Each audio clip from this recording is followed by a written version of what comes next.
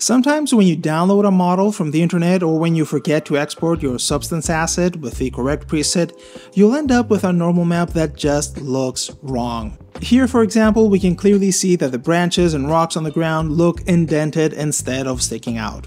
This is because of the slightly different way DirectX and OpenGL interpret normal maps. So if we went ahead and exported this with the sampler's default settings and tried to render it in Redshift, the result won't look right. The displacement map is doing one thing, and then the normal map is doing the exact opposite. Here's how the inverted normal map renders, and this is how it's supposed to look.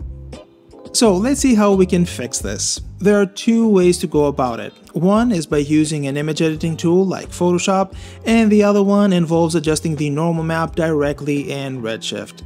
Let's start with Photoshop first because it'll be easier to understand what's going on there, and then we'll do the same thing in Cinema.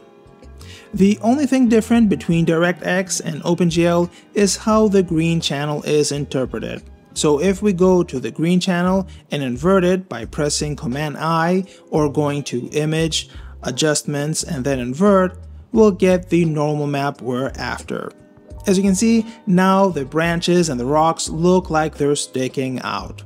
And just to be on the safe side, let's grab the correct normal map and overlay it on top of the adjusted map.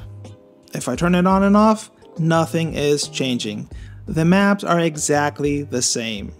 We can now just save the image and load it in Redshift, and we're good to go.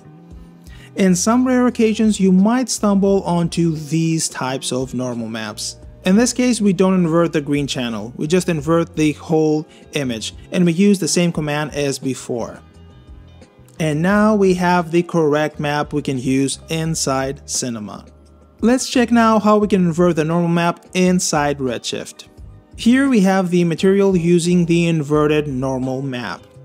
If we go to the bump map node, not the actual image, but the node where we connect the image, there's this flip normal Y option. Click on that, and the material will now render correctly.